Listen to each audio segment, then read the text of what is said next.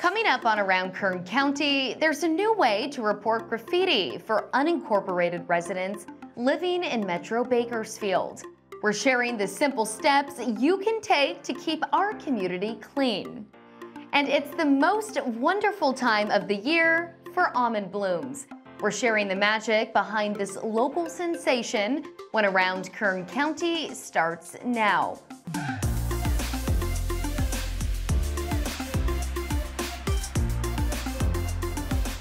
Welcome to this week's Around Kern County. I'm your host, Ali Soper. We're kicking off this week's show with an exciting partnership between Kern County and the City of Bakersfield. If you live in the Metro Bakersfield area and are an unincorporated resident, you can now report graffiti by using the city's app. This new agreement will help unincorporated communities in and around Bakersfield look and feel their best. When it came time to really kind of get to the root of our graffiti problems in unincorporated Kern County, it made sense in the Metro Bakersfield area to focus on a partnership with the city to deliver that same level of benefit that the city provides to their incorporated residents to the unincorporated pockets. For the metro area, now we see no boundaries, right? So now our graffiti abatement teams can go out and service incorporated city limits as well as the unincorporated areas within the metropolitan area of Bakersfield. So this is an effort to make a cohesive kind of one place for anyone in Metro Bakersfield to be able to go address graffiti and not worry about which jurisdictional line they're in. We can deliver a more cost-effective solution to the residents by partnering together with this program.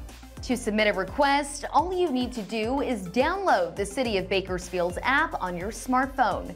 Hit Requests, select Graffiti, pinpoint a location, and add any photos or information you want to include and report it. Then the city will respond to your request and keep you updated on the progress of their graffiti abatement team.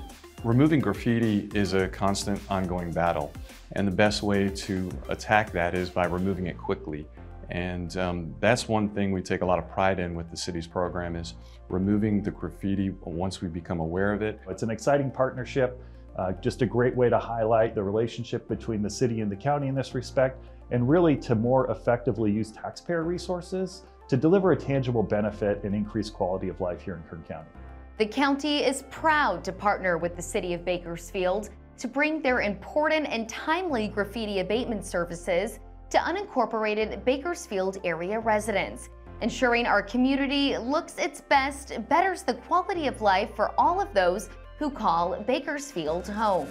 Renovations at Meadows Field Airport are officially complete. Anna Marie Odo has a look at the final touches. Part 2 of finished upgrades at Meadows Field Airport is finally here. Our airport is excited to debut a new video screen in their baggage claim area. This tool is an amazing resource to showcase our region to not only our own residents, but people traveling to Kern County from all over the world.